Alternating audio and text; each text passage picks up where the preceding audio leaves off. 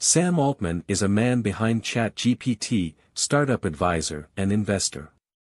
He is the president of the startup accelerator Combinator, which is known for its support of early-stage startups. He is also a co-founder of OpenAI, a research company that aims to develop safe artificial intelligence. When he was in college, he started his first company, Loopt, which was a location-based social networking app. ChatGPT is a chatbot developed by OpenAI, launched on November 30, 2022.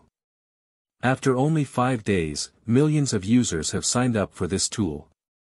ChatGPT is rated as answering questions like a real person, able to present ideas logically, with depth and extremely fluently for complex questions. Many test users said that ChatGPT can replace Google's search engine.